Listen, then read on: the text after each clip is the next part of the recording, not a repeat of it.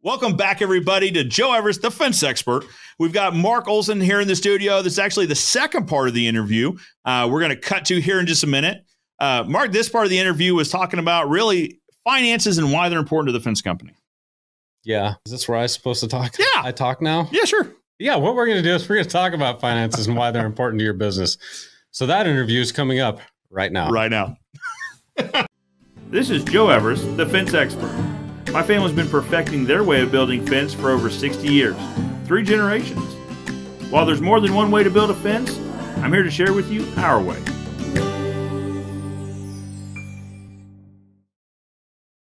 Let's talk about that. That was something I wanted to ask you. Knowing what you know now and knowing the hurdles that you've jumped over, what advice would you give to a guy that is, maybe he's working at a fence company, but he's been considering going out on his own, or maybe he hasn't at all, but he wants to control his own destiny, if you'd say that. What advice would you give to those guys just starting out that can save them some heartache in the future? Oh, that's a good question. So the first thing that pops in my mind is if I would have had a mentor probably could have helped me avoid a lot of pitfalls. Sure. So find a mentor if you can. If you can't find one in your area, get with somebody outside your area. Now, when you say mentor, a mentor in the fencing industry or a mentor in general, like a business mentor? I think that if it's in the fence industry, that's great, but it doesn't necessarily have to be. If you have if you can find somebody in the construction industry in general, like in your area, you need somebody that's like, hey, this is the things you're going to run into with this. Find somebody that's done that, because business is business. It doesn't matter if it's fencing or if it's house building or whatever else, especially when you're in construction. Yeah. It's the principles are the same and the pitfalls are the same. It's cash flow. Things that kill people are cash flow. That's absolutely right. And you know how customer relations are important. And, sure. Managing growth is important because of cash flow. So find that mentor, and that mentor, so you're going to have a business mentor, and then I think you need 2 other mentors. You need an attorney, and then you need an accountant, and you need to listen to both those people. Yeah. And those 2 people should know each other. They should definitely know each other. Professionally know each other. Yeah. They absolutely should know each other, and they should trust what one another's doing. Because your accountant's going to be the one to help you set up your legal entity and make sure that you're doing things right and that you're not getting in trouble with the IRS or Labor Department or whatever else. Absolutely. But I don't know if you're kind of in this area, but Dave Ramsey talks a lot about some of this stuff. So absolutely. He talks about make sure that whatever you do, the first accountant I had did not have the heart of a teacher. Okay. When we went in there, they just basically looked at us like we had a third eye in the middle of our forehead because they couldn't believe we couldn't understand what they were talking about. Sure. We were not speaking the same language. No one was born reading like a profit, loss, and balance sheet. No. But you need and if you don't understand that stuff and you have a good accountant that's got the heart of a teacher, they'll walk you through that and say, okay, this is how P&L is laid out. This is how a balance sheet's laid out. And this is how the 2 tie together. Sure. And this is how, what made an impact for me was learning how to, at a glance, know where things should be. And maybe it's just as a percentage, right? As a percentage, marketing should be around here. I love managing by percents. Absolutely. 8 budgets. Right. Budgets. I'm not a budget guy, just for clarity. Yeah, I agree. Well, and I absolutely understand there are numbers of people out there that love budgets, that love living by budgets. I'm kind of the same way, though, that I don't want to feel constrained. I don't want to, if I see an opportunity to buy a piece of equipment, I don't want to be handcuffed saying, well, what was in the budget was X, Y, and Z. It's like, well, yeah, but this is an incredible opportunity and I probably won't see it again. By percentages kind of gives you, a lot of times it's potato, right? It's a lot of the same, but by percentages, it gives you a little bit more flexibility. Yeah. And it's not so much driving, looking behind you at something you created a long time ago. It's like, where are we at now? And is this going to be okay moving forward? Absolutely. Yeah. And knowing that this is where we want to be at the end of the year, revenue wise, and I have a percentage of that set aside that I know will be spent for either material. That's a big thing too right now is being able to buy material, right? And knowing that, okay, if I'm going to make X amount this year, I need to spend X amount on material, whether it's today or next 6 months, and knowing kind of where that, where your availability is on that. Your material is going up drastically this year. Is that going to change? I'll ask you a question. Sure. Your material is skyrocketing right now. does that change your cost of goods sold? Absolutely. It changes, but does it change the percentage? Well, no, because you should be charging more. Bingo. Yeah, absolutely. So the percentage doesn't change. So that gives us, but if you created a budget at the beginning of the year and you're not looking at percentages and you're just saying, well, I planned on spending $300,000 on material. Now I'm going to spend $4,000. Right. And you're not a percentage guy. The percentage people just keep on trucking. Yeah. We know that. Well, because in round numbers that don't mean anything, but if you knew that it was supposed to be 30% of your total, and like you said, it went from 300 to 400,000. Okay. Well, now my total needs to increase because it needs to be 30%. If understand that your numbers need to be for your business, right? Like everyone needs to figure out. Numbers aren't your numbers. Absolutely. And speaking generalities, we know a gross profit margin where we should be. Absolutely. We know at the end of the day, we're all shooting for a profit percentage. Absolutely. Well, that's a big thing. So we're having a guest on live. His name's Tom Reber, and he is a huge advocate of knowing where your gross profit and your net profit need to be. Shooting for a gross profit of 50%, which some people, it's funny to see guys say, well, I could never do that in my industry.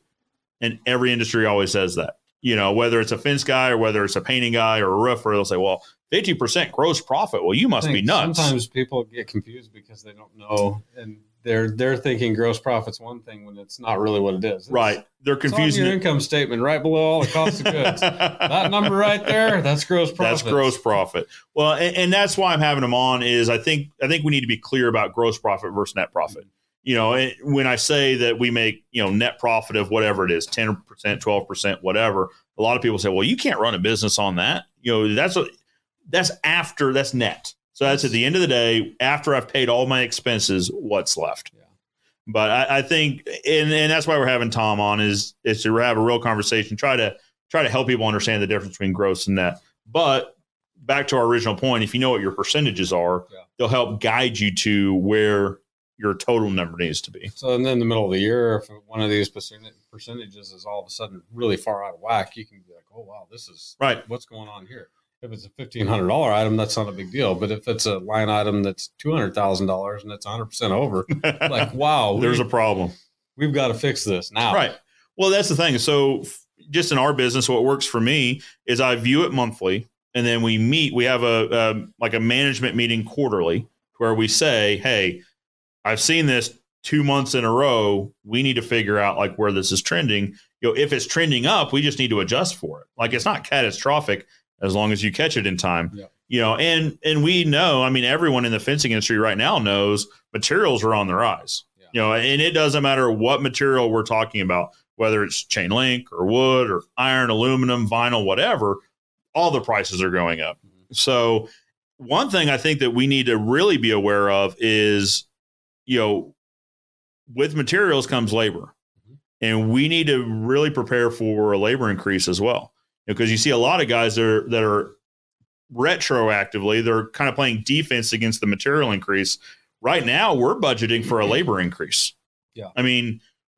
Whether we're talking about a national minimum wage or whatever it is we're talking about, we need to understand that the labor pool is shrinking too, just in terms of trades in general. And so I think if guys are watching this and they haven't started accounting for a labor increase, they probably ought to. Yeah. Kind of going back to one thing I want to touch on. Yeah, one thing of course. Confuses a lot of people. So if the price of materials are going up, is that good for us or bad for us? Well, if you work on percentages, it's fine. I should. If I was going to make, let's say that I'm going to buy $3,000 worth of stuff, and I was planning on making 10%, that's $300, right? If that stuff is now all of a sudden I'm paying $4,000 for it, that's $400. I make more money. Sure. As that goes up, if I'm keeping the same percentages. So we shouldn't be scared of increases as long as we pass them on. That's right. I think where people get into trouble is we see a lot of people talking about how far out booked they are. And if you're in the residential market and you're booked out a long ways away and you don't know what those material prices are going to be because you don't have that material allocated right now today when you bid the work. That's right. You could be in a bunch of trouble. Well, and that's something to talk about too. So there's several suppliers that are billing based on when the material ships. Mm-hmm. So it used to be that you could lock in your price by placing the order, and it locks your price in whatever that day's price is. Well, not anymore. Currently, the price is whatever the price is when that thing ships. So you could lock it, you could place an order today, but if that doesn't ship for 4 weeks and the price increases between now and then, well, now you pay the increased price. You don't pay the price when you order. Guess who's going to eat that? Yeah. It's pretty hard to make money. Well, it is. It absolutely is. And this kind of goes back to a conversation we were having before we pressed record in that buying material ahead of time in bulk and having it on the yard so that you know exactly what you paid for the picket, the post, the whatever it is you're selling. If you've taken a deposit, you need to convert that deposit into material today immediately, because that's your cost. And who cares if it goes down, because the risk is that's going to go up, and that's when you really lose. Yeah. The chances right now of it going down, slim to none, 100% accurate is, the one thing that is assured right now is it's going up. Yeah. I haven't heard anybody speculating that prices are going to be going down in the next 6 months at least. No. So in our market, treated pine materials come down a little bit, but as compared to where it was a year ago, it's still up. Yeah. Right. So let's use 4x4x8 pressure treated pine as an example. In my market, that post went for $850 a post for number one. Yeah. Well, right now, then number one became unavailable. And then there was number two. Number two, 4x4x8 pressure treated pine went up to $20 a post. Now it came back down to $1250, $1260 a post. But so one is more expensive still. Number two is that it's a number two, right? We still can't get number one in our market, pressure treated pine post. So the price, strictly speaking, the price has come down, but I haven't seen that on chain link or vinyl yet. No, at all. Well, and I don't think you will. No. I don't think you will. You might towards the end of this year, maybe. And with vinyl, that's even a bigger question mark because vinyl has more inputs that go into it, meaning petroleum is the big one, right? And so I always tell people watch the gas pumps, and that'll give you a pretty good indication of what's going on with the price of vinyl. But number two, that's if you can get a hold of it. Just resin shortages right now. Right. Just right. Straight up, they can't. It's like the Henry Ford saying back in the day when he's selling Model A's, he said you can have any color you want as long as it's black. White vinyl right now. Yeah, that's the thing. Is vinyl like right now? You can get any kind of vinyl you want as long as it's 6 foot privacy and white. Don't ask for almond. Don't ask for 5 foot privacy with a foot of lattice. Like it's just not there. Yeah, there's some exceptions to that rule, but sure. In general, have a lot easier time getting the white. Right. Don't ask for any walnut colored stuff. I mean, just wood grain texture. That's a thing of the past for now. Now, hopefully that comes back, but. From everyone I've talked to, don't expect that anytime soon. Yeah. So, and you're right in that, what we're hearing from our suppliers is that chain link, the price of steel is going up. So because of ore deliveries that didn't hit the marks in the end of last year, so we really haven't even gotten into that quite yet. So they're saying to expect price increases and limited availability. Shortages or long lead times. That's right. Well, one of the major manufacturers and suppliers of steel and chain link material has said that they'll only be stocking core line items. Mm-hmm. So, think, if it's residential, think 4 foot, 11.5 gauge. So you probably won't find a lot of 4 foot 9 gauge. You probably won't find heavy duty fittings for 2.5 inch posts, that sort of thing. You're not going to find, we've already seen green. Gone. Right. Brown, it's gone. Right. Yeah. And there's the quote again, you can have any color vinyl coated as long as it's black. Yep. Black or galvanized. Yeah. We had a client call up the other day. So their entire perimeter is white vinyl coated chain link. What's more than that? Yeah. We had a car run through our fence and we need some more. I've got some bad news for you. It won't be white. We can put in galvanized or we can put in black on a white fence. But yeah, it's not going to be available, which isn't a great answer. But it's the only answer you have right now. Yeah. So lucky for us, the consumers are pretty wise to all this now, and they've been pretty understanding. Sure. They're just like, well, I guess if I want it, I'm going to have to choose something that's available. Well, and that's a conversation you have to have. Yeah. This is what is available in the marketplace, and in this day and age, the marketplace is the United States. We can reach out to suppliers if we're in Missouri, I can reach out to a supplier in Texas or in California or North Carolina, wherever, but the market is the market. Yeah. It's dry when it comes to certain products. Yeah. You can still get Western red cedar fence pickets. Now, they're more expensive, but they're still available. Pressure treated pine is number 2, but you're also going to pay more for it. Yeah. So it's knowing your market, it's knowing what's available, and it's to your, kind of wrap all this back around. You have to charge accordingly. Yeah, like I say, you have 2 choices right now. You can either make money or you can lose it. And the best way to make it is allocate it quickly. And if you're signing contracts for 6 months down the road and you don't have the material, you're taking a huge risk that I would not advise. Yeah. So that's always I always cringe when I see guys talk in the Facebook groups about being 6 months out on work. Yeah. To me, that's a clear indication that their market is telling them that they're underpriced for what they're providing. 100% agree. So, and every business is going to be different. Like every business has their different comfort levels. For us, I like to be about 6 weeks out. That's enough. That's enough workload to where if we have weather days, they're manageable. We can account for guys having paid time off, that sort of thing. 6 weeks for us is our comfort zone. If we get to 7 or 8 weeks out, okay, that's the market telling us that we're probably underpriced for what we're performing. Now, if we get to 3 weeks out, it's probably the opposite message. The market's telling us that we're overpriced for what we're providing, and we need to evaluate that. Sometimes it is what it is, though. I mean, when you know your numbers down to the penny, I don't have room to move on this number, and right now that's the conversation, is that there's no one that's making a killing. There's no fence guys buying second homes in the Bahamas. You know what I mean?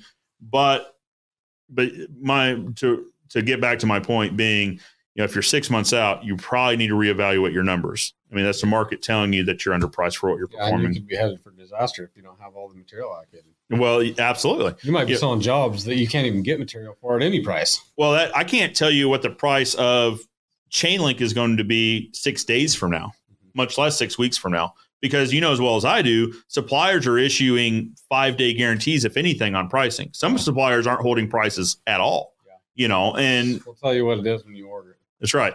Well, there's one supplier that's notorious about we'll tell you what you paid for it after you unload it. They'll send the invoice, or if they have your card on file, they'll go ahead and charge that card, and then they'll let you know what you paid for it. Yeah, that would make me incredibly nervous. But I don't think the market's there yet. That supplier needs to have their hands slapped, because that's agreed. That's probably a supplier that's just that doesn't sound like a great supplier. They're a little out of whack, but I'm saying, my point being, you don't know where prices will be 6 days from now, much less 6 months from now. What's the return policy? No returns. Yeah, I mean, I don't like the price now. Come and get it. Yep. Well, yeah. Once you unload it, you're the proud owner of this stuff. Yeah.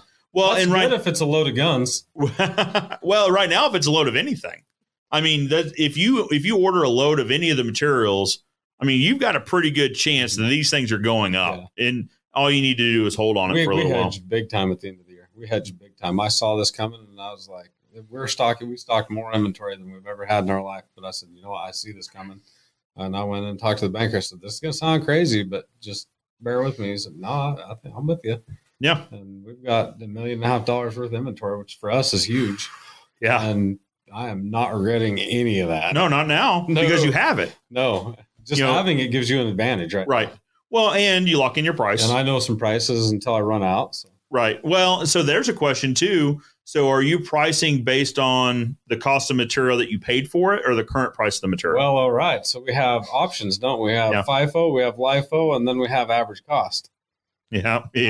I like LIFO. Yeah. I'm definitely. So what's LIFO? So FIFO is first in, first out. Yep. LIFO is last in, first out. And average cost would be the average of everything you have sitting on your yard. Right.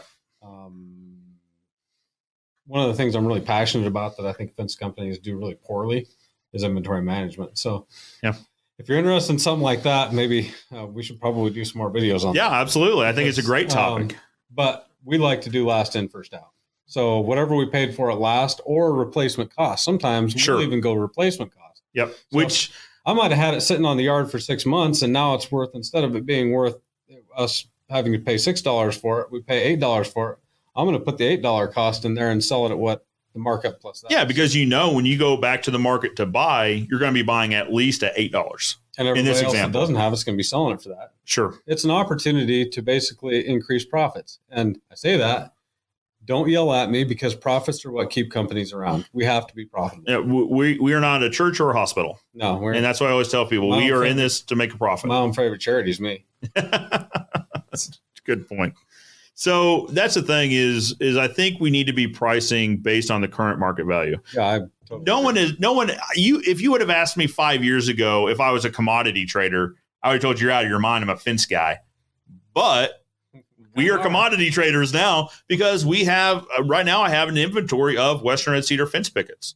And those are a commodity right now, because it's a good that's worth a certain amount of money.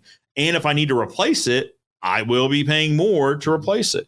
And this is a very common concept in something like, fuel. If you go to a gas station and, the news reported this morning that there's going to be a shortage, well, you can bet your dollar that gas is going to cost you more that day. Yeah, they've marked the price up right now, even though they got a tank that they bought a month ago. Yeah. Well, and they have contracts for the next 4 months for fuel. The problem is they know that they're going to have to pay to replace that, and they know the current value of that commodity. Yep. We're in the same ballgame where we know the current value of the commodity that is our fencing material. And I believe we need to price it accordingly. The world market works that way. And it's, some people might say, well, you're just taking advantage. I didn't say price gouging. I'm just saying the value of that product is now this, even though I may have paid less for it. The value of that product is increased. I didn't have anything to do with that. Well, that's the thing. To use random numbers, if I paid $1 for something and right now the thing costs $2, I'm going to sell it at $2 because that is the current value of that thing. And if I need to go buy another one, I'm going to have to pay $2 for that thing anyway. The fact that I bought it for $1 is my reward for the foresight for buying that thing. So you talked about your inventory that you went to the bank. There is a cost associated with buying that material and holding it. Luckily, right now, it's really small. Correct. But there is a cost. Well, that was a gamble, too. Exactly. There's a risk. So there's risks and there's rewards. So the reward is that the price went up. And so you get to benefit from that. But there's cost to hold that material. I could have totally guessed the market wrong and it plummets. And then guess who's bought material? Now I'm on the opposite side of that. Right. What we're doing is hedging. Yeah, absolutely. Absolutely. And so you had to secure the financing, which that doesn't happen overnight. You had to prepare yourself to get to that conversation. Yep. And you had to have the space available to accept it. You had to have the land to accept it, which right now, land is expensive. Land's always expensive, but land is incredibly expensive right now. So, I know the comments that we'll see in this video is that, you shouldn't take extra profit and you shouldn't do any of this. I view this as a risk reward scenario. Mm-hmm. And there's a cost to doing business. Like I said, to hold this inventory, there is a cost for me wrapping up my, liquid cash in Western red cedar fence pickets. Now I'm not liquid for that. Whatever a load of these boards cost, I'm not liquid for that. I've got it tied up in fence boards and it will come back to me over time.